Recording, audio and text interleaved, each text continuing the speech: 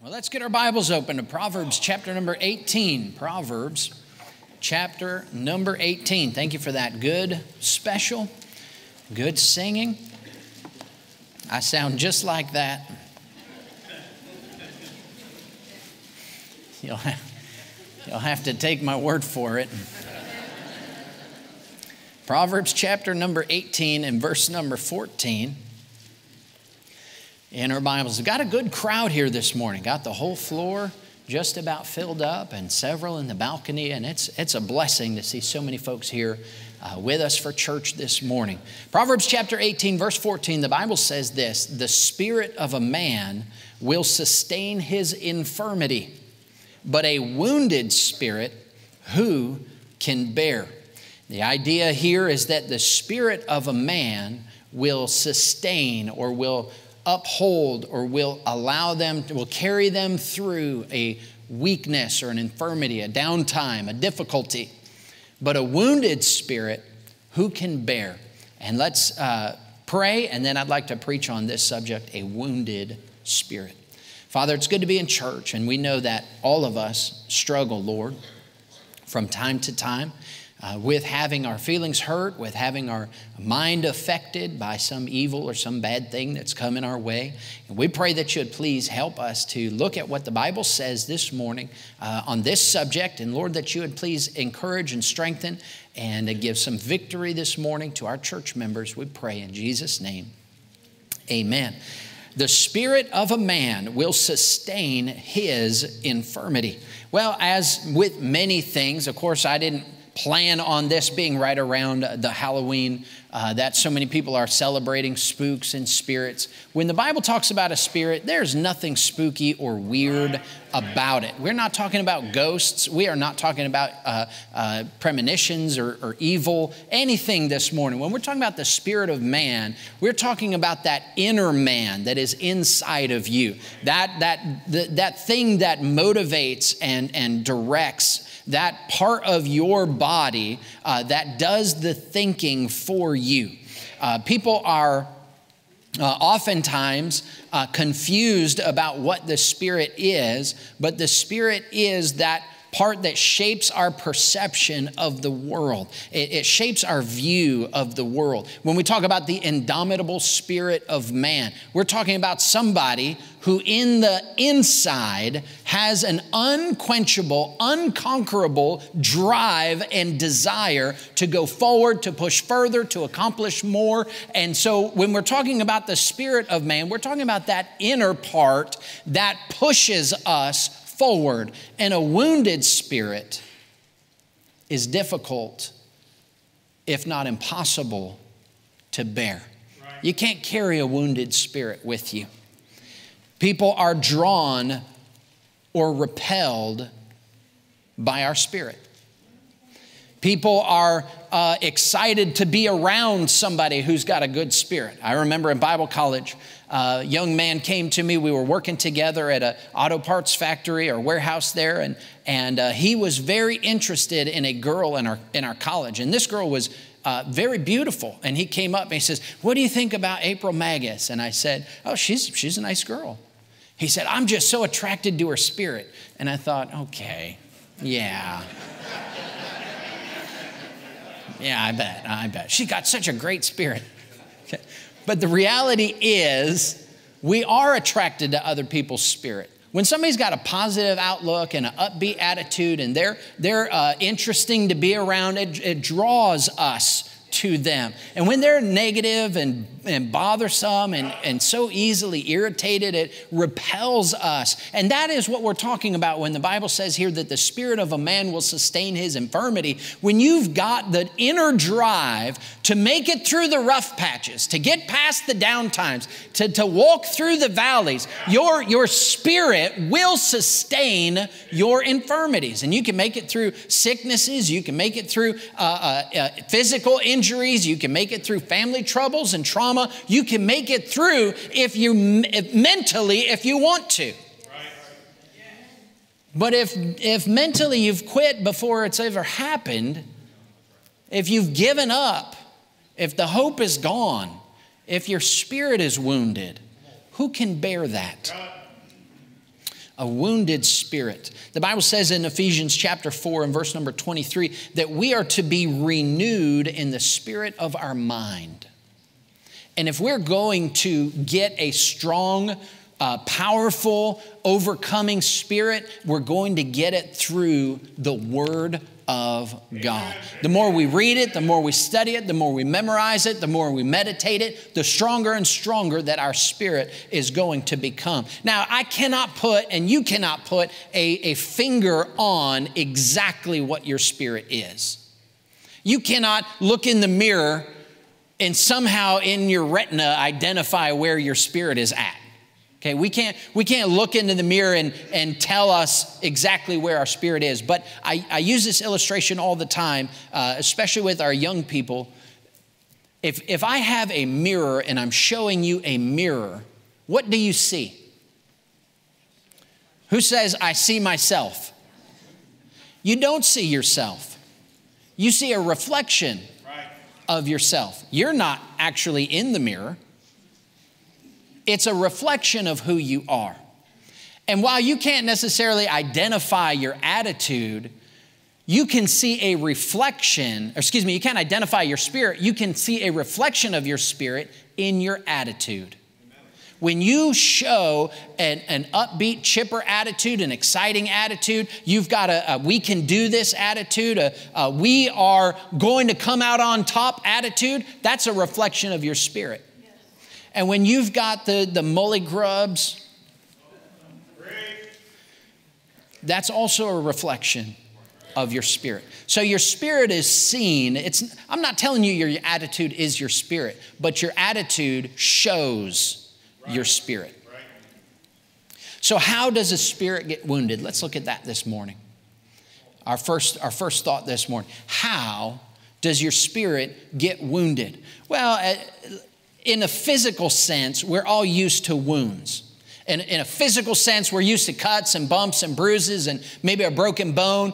Several of us have had a broken bone at some point in our life, been involved in a car accident or seen something happen to another person where there was blood involved. And we're all used to what a physical wound is. I remember as a young kid, I was probably 6 or 7, my brothers and I had this wonderful idea that we would build a booby trap in the tree in our front yard.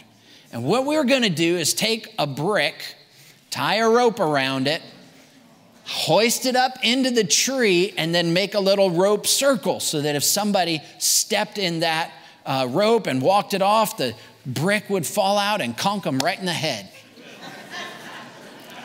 You know, and to a 6-year-old boy, this or 7, I don't remember how old I was, but this was a great idea.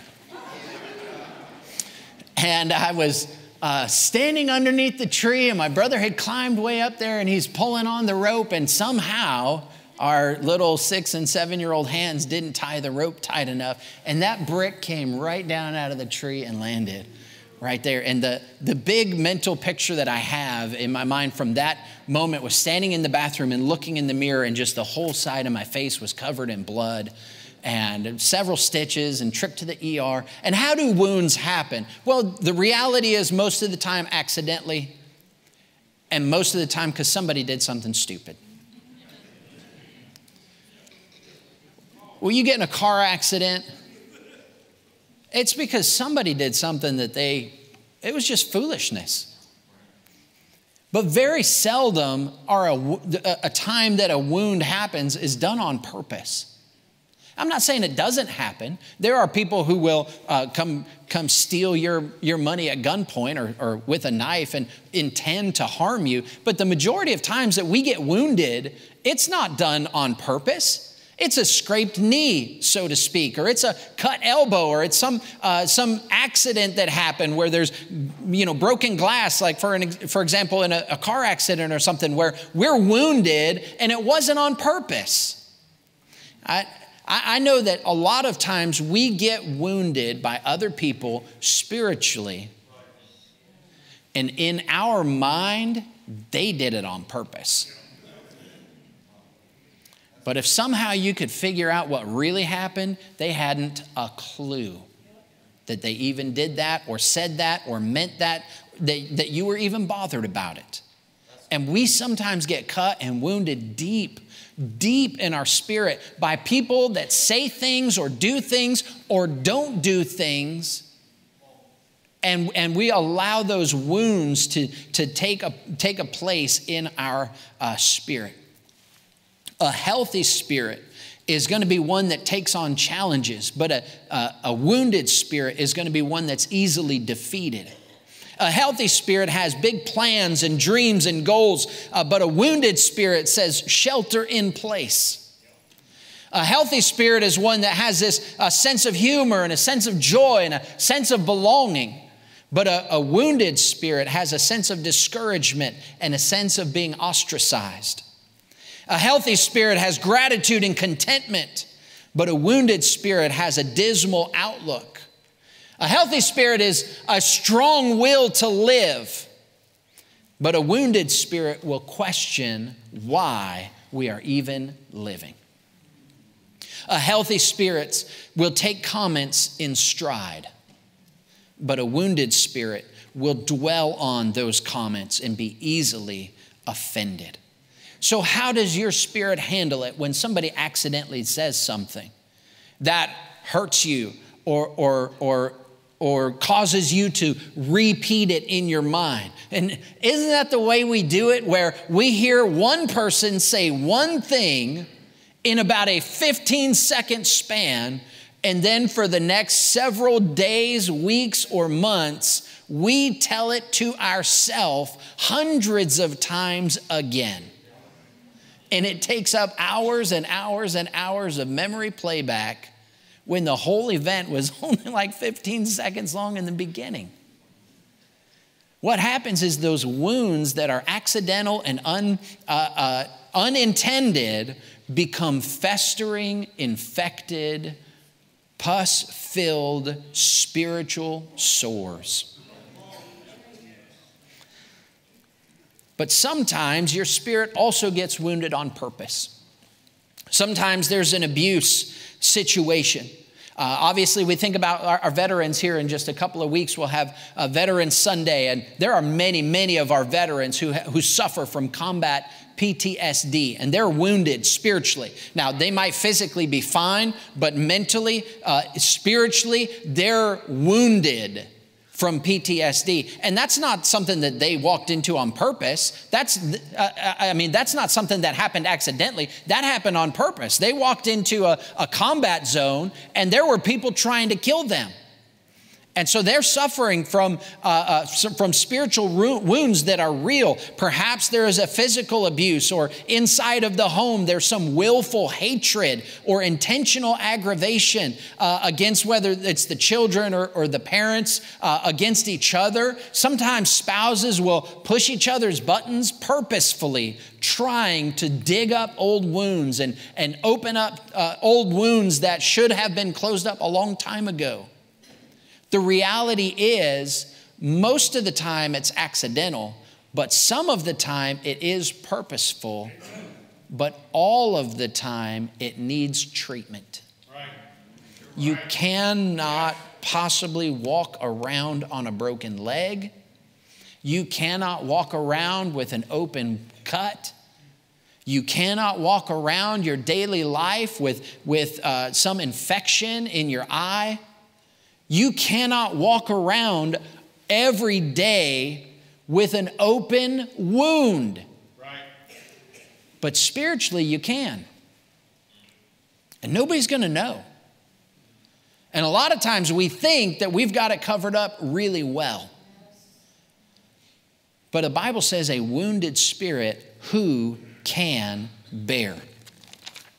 So how does it happen? Well, a lot of times it happens accidentally. Some of the time it happens on purpose. All of the time it needs to be treated. And here's the thought this morning that I really want to drill down on. The Bible says the spirit of a man will sustain his infirmity, but a wounded spirit, who can bear? So who is capable of picking up this wounded spirit and carrying it along with them? Who is capable of handling a wounded spirit properly? Well, the reality is not you. You are not capable of handling the wounded spirit if you have one. And listen, it happens just like cuts and bruises. Sometimes you've got one and then you heal it up, and then a few months later there's another wound, and then that one gets healed up. You hear great preaching or revival services, or God does something in your heart at a teen camp or whatever it is, and you get some victory back and you get some spiritual health back, and you begin to overcome that wound, and then another time down the road, it happens again. A physical wound is so much like a spiritual wound. And when you allow a spiritual wound to go untreated, you're allowing your spirit, your outlook, your drive, your determination, your focus, your motivation, all of that is affected. Your relationships are affected. Right. Your earning potential is affected. Your outlook becomes negative, and you have basically an inner laceration that's festering. And if you don't treat that, it will not treat itself. Yes, sir. You cannot bear a wounded spirit. Let me tell you who else cannot bear a wounded spirit. Your spouse. If you're married, your spouse cannot bear your wounded spirit. And they'll tell you that.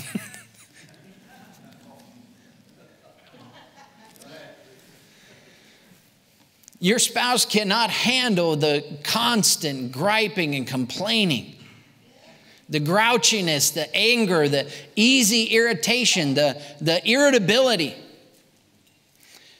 Those are not those are not the qualities that you demonstrated while you were dating.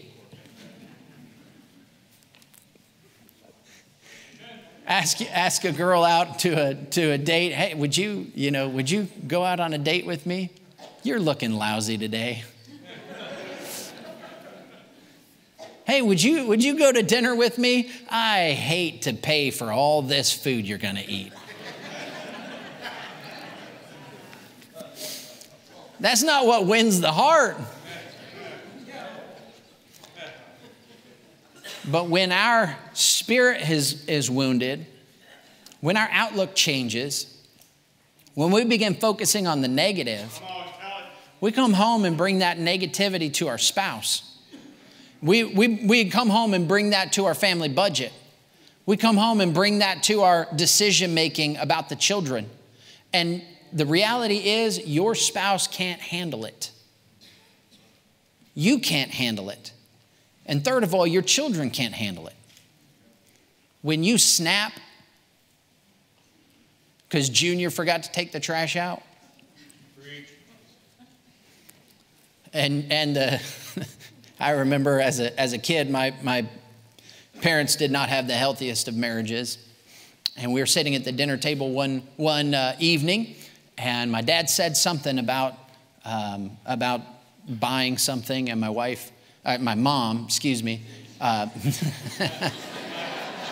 I promise you. Listen. Anyhow, my mom said something about the finances, and then she picked up a bowl of spaghetti and hurled it, threw it at my dad. And I don't know how old I was, 9 or 10. My older brother, Tug, had gone to his friend's house. You say, who names their kid Tug? I don't know.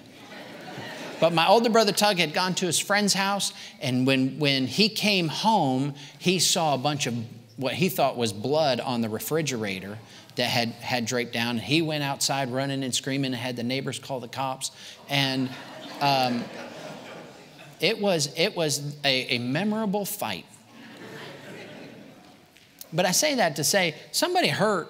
Somebody got their feelings hurt. Right. Somebody had their spirit wounded and then turned a simple comment about spending money into throwing spaghetti. There's no need for that. That's right. There's never going to be a place for that. And there's never a place for holes in the drywall in a house. There's never a place or a time when it's okay to display your wounded spirit in such a way that everyone, mom, the kids, everybody in the house has to hear or think or know about your wounded spirit. Your kids can't handle it when you snap over little things. Your children can't handle it when you don't want to be around them because you're so self-absorbed. It creates distance. If you've ever had the thought, why don't my kids want to talk to me? That's not your kid's fault. Right. That's probably somehow a wounded spirit that needs treated, where you're offloading a bunch of infection and filth onto your children, and then you're surprised that they don't want to hang out with you. Unfortunately, your children cannot handle a wounded spirit. They take it personally. And in the earliest years of their life, when their whole spirit is being trained, when their attitude is being developed, and you yell and scream and shout and fuss at everything and everybody, that teaches them to do the same thing. So you can't handle it. Your spouse can't handle it. Your children can't handle it. But God can handle it. Amen. The Bible says a wounded spirit, who can bear? Well, God can bear it. God can take your wounded spirit and heal it up. The Bible says in Jeremiah chapter 8 and verse number 22 that there is a balm in Gilead. That the Lord Jesus Christ is that ointment, that salve that will cover over that wound inside of your soul, inside of your spirit, that can be treated through the balm of Gilead. Proverbs chapter 17 and verse number 22 says that God can give you a merry heart that will do good like a medicine. Isaiah 61 verse number 1, the Bible speaks about the Lord Jesus Christ some 700 years before he was born, and says that this Messiah, this Lamb of God, would come to bind up the brokenhearted and to mollify with ointment. And Jesus in Luke chapter 4 began to open the scriptures in that temple, in that synagogue there in Nazareth, and he rolled that scroll of Isaiah open. And he said, the Spirit of the Lord God is upon me, for he hath anointed me to preach good tidings. And he talked about binding up the brokenhearted and setting the captive free. And when he got done, he rolled that scroll up and he said, this day is this scripture fulfilled in your ears. I'm here to tell you that if you've ever met the Lord Jesus Christ on the pages of Scripture, you know that he can handle a wounded spirit. You know that he's more than capable of binding up those wounds, that like it says in Luke chapter 5 and verse number 31, that he is the physician that a sinner can run to, that he is the great physician, the minister that can take care of our physical and our spiritual needs. Hebrews chapter 12 and verse number 12 says to strengthen the feeble knees and lift up the hands that have fallen. Well, who can do that? Well, according to Isaiah, that's the Lord Jesus Christ. When you get your spirit, your inner man, alone with the great physician, he can heal your wounds. He's been to spiritual med school and he aced every single exam. The Lord Jesus Christ holds all 10 spots on the top 10 list of physicians. The Lord Jesus Christ has done all the research and he's written all the entries into all the spiritual medical journals, and they're all available for you to read. Right. The Lord Jesus Christ is everything from an EMT all the way up to a specialist. It doesn't matter what your need is. If all you've got is a scraped knee, he knows exactly how to treat it. If what you've got is brain cancer, he knows exactly how to treat it. And the only one that can cure all of those spiritual wounds is the Lord Jesus Christ. And you know what the best thing about it is? There are no insurance companies involved. You don't have to make a copay before you read your Bible. There are no approvals that are necessary before the Lord can do surgery on you. There's no out-of-pocket expenses when you meet with the Lord Jesus Christ. Who can bear it? Only the Lord Jesus Christ. And then the last thing I want to look at is, what's the cure for a wounded spirit? Well, look in your Bibles at Ephesians chapter 5. Ephesians chapter 5 and verse number 26. The first thing you need to do when you have a wound is wash it out. Very seldom will you find an EMT on the side of the road and somebody's been skidding across the asphalt and they've got all kinds of dirt and junk in their wounds, and the EMT says, all right, let's put a bandage on it. They wash it out. That wound needs to be cleaned out. There's dirt, there's bacteria, there's mess in there that has to get pulled out. Well, how do you treat a wounded spirit? You've got to wash it out.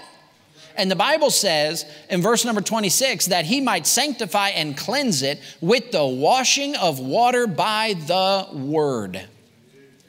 You've got to pour the word of God over your spirit that's wounded. You have got to take cool running water and wash your wounded spirit. Now, if you are stubborn enough, foolish enough, proud enough to say, well, I don't have any wounded spirit, I'm fine. You can't wash a wounded spirit if you won't even admit that it's there. Right. I don't have it in my notes, but really that should have been point number one. You should admit that you're wounded and then start to wash it out.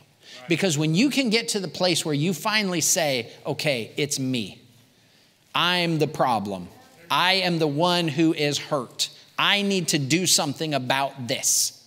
Then you take the word of God and you begin pouring that water into it. Then we also need ointment on our wounds. That's meditating on the verses in the Bible. When you meditate on verses about forgiveness, it does something to your spirit. Yes, right. You think about that, Jesus told the disciples this story about a man who had borrowed some enormous amount, several years' wages. And then he went to the debtor and he couldn't pay it. And the debtor said, he forgave him. He just forgave him. Instead of paying me back all those hundreds of thousands of dollars, you're free. And that person shouted glory, got excited. Yes, I'm free of this debt. And he went out and he found somebody that owed him just a few dollars. And he grabbed him by the clothing and he threw him in the debtor's prison. And he required that man to pay the debt after this man had just been forgiven of all those hundreds of thousands of dollars. And we do that so much, where we've been forgiven by the Lord Jesus Christ for millions of dollars worth of sins. If you could total up how much hurt you've put on the Lord by your blatant disobedience, it's so huge. I mean, it's the size of the national debt. And he forgives us of all of that. Yes. And then we go to our boss or our coworker or our spouse or somebody who, said some mean joke and was just trying to be funny. And we grab them by the clothes up here. And we say, you're going to get what you deserve. I am not putting up with this. I cannot believe you. And we throw them in the debtor's prison after we've been forgiven of so much. Listen, when you begin to think about stuff like that, about what Jesus said, it changes your opinion about how silly it is to hold on to those grudges. That's ointment in the wound. That's a salve being put on the wound. My grandmother used iodine on every single cut.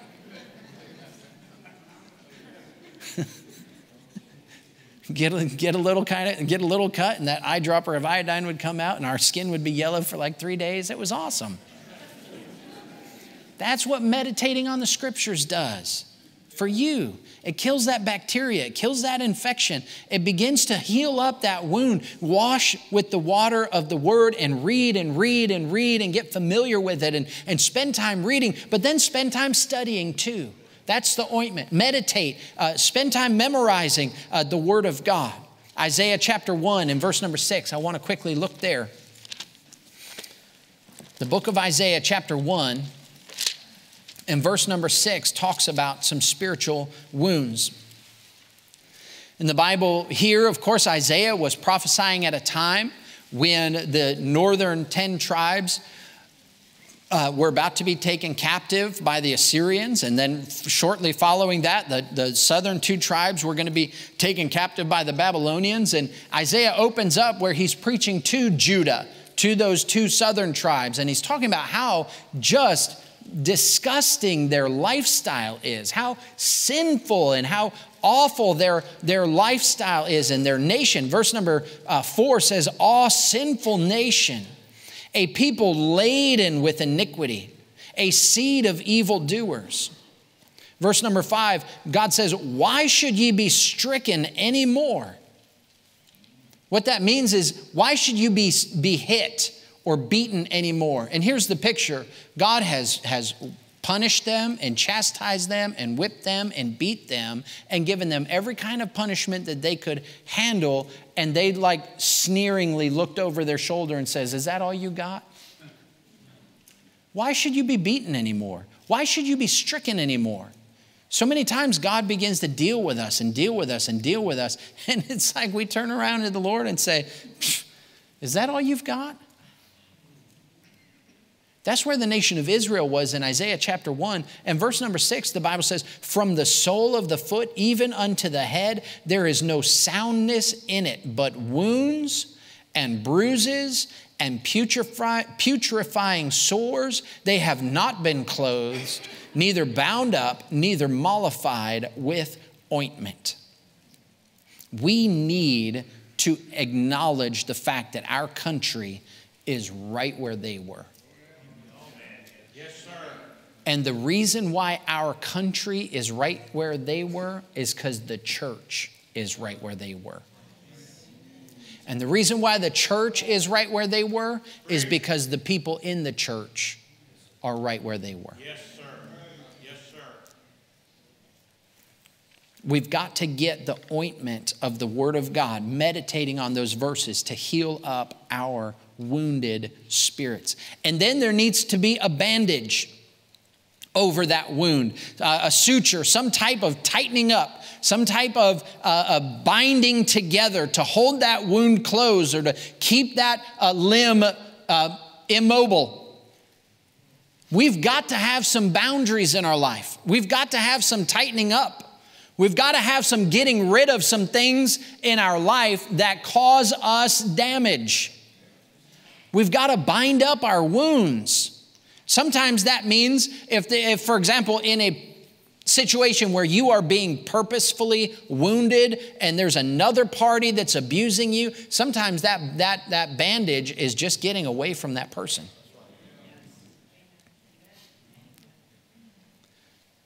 Sometimes we need to set boundaries about how much time and how much energy is going to be invested into somebody. But we need some binding up. We need some bandages around our spiritual wounds. We need some accountability. We need some accountability in our life. Oftentimes, and I can't stress this enough, oftentimes the spiritual wounds we have are self-inflicted. And we sit down in front of whatever idol that the world has, and we give our brain completely to it. Social media, TV, whatever you want to call it, that's an idol that we wound ourselves looking at what the world's doing, what the world has, what the world wants, and spiritually we get weaker and weaker and weaker. And it might not be like a stab wound, it's more like a cancer. And we need some accountability in our life to bind up that wound. And then last of all, we need some time to heal our wounds. Somebody's hurt you, don't expect to be over it tomorrow. Don't expect to just get, oh, you know what? I have had the last 6 months of my life just in utter misery. I hadn't figured out why I'm here or what we're doing. And man, I've got just no outlook. I've got no desire to do anything, but tomorrow's going to be brand new. It might not happen like that. And if you pick up the Bible one time and read it one time and think God's going to heal you in one instance, that's not how medicine works. You don't go to the doctor and get a prescription and he says, take one pill and then leave the rest in the bottle. It takes time. But you deciding I'm wounded and I don't want to be anymore is critical. And when you get alone with Jesus Christ, the one who heals all wounds, he will bind up the brokenhearted. Maybe you're here this morning and you don't know the Lord Jesus Christ, and you've never met the Lord Jesus Christ, and you don't realize what it means to have the balm of Gilead or to have a relationship with the great physician. You can know him today. In fact, we're going to have a time where we open up the altar and folks that want to pray. Maybe there's somebody here who's holding on to bitterness or holding on to a grudge or holding on to some wound, and that wound is festered and they need to just admit that it's time to get healed. There's going to be several folks that come here in just a moment. But as we stand to our feet, and I'll ask you to do that at this time, I want you to do some thinking. If you're here and you don't know the Lord Jesus Christ, today could be the greatest day of your life where you come to a saving knowledge of Jesus Christ. The altars are beginning to fill up, but I'll ask, I'm not trying to embarrass you, but if you're here and you don't know the Lord Jesus Christ, but you would like to, you would like to look at what the Bible says about Jesus, you would like somebody to take the Bible and show you what the Bible says about the Lord Jesus Christ, about this great physician. If you're here and you'd like somebody to show you from the scriptures how you can know for sure that Jesus is your Savior, would you raise your hand? I'm not trying to embarrass you, but if you'll put your hand up, there are people all over around the outside of the auditorium that have a Bible and are trained in the scriptures that can show you the Lord Jesus Christ. Anybody have a hand up anywhere? Amen. As the piano plays, if you've got business to do with the Lord, now's your opportunity. If the Lord took time to speak to you, I hope that you'll take time to speak back to him.